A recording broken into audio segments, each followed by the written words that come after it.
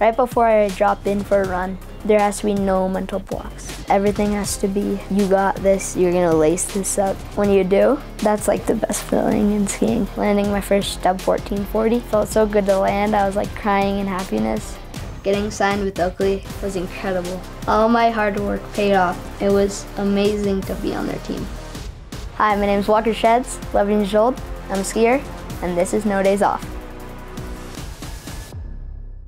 I started skiing when I was 6 in Sun Valley, Idaho. It's something I always loved to do growing up and started doing it with him and his brother and sister. We could tell Walker had sort of a natural ability on the hill. The first time I took Walker out on the hill with his brother and sister, they had a good sense for the sport and more importantly that they really enjoyed it. So I got my nickname Walker Shredz because all the older dudes in Sun Valley just called me that because they saw me shredding.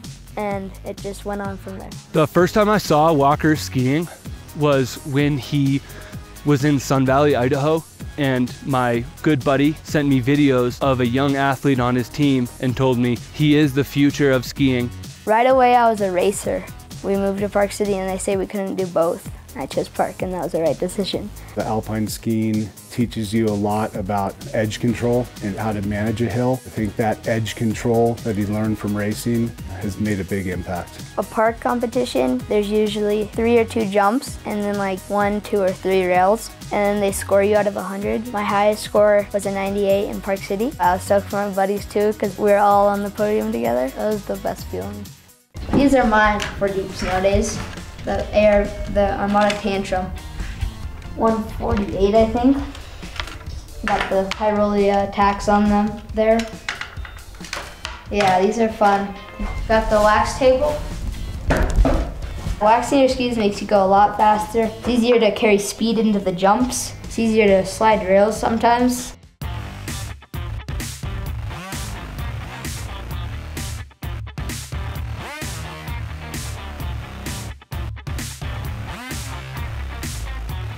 It's scary driving in ski boots, but it happens.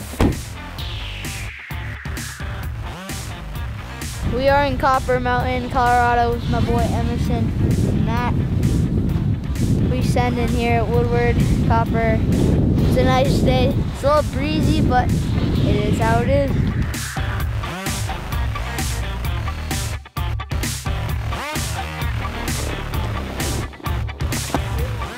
I've been working on my right side because I spin left a lot. So I've been working on my unnatural spin, and I've been working on the Dub 14.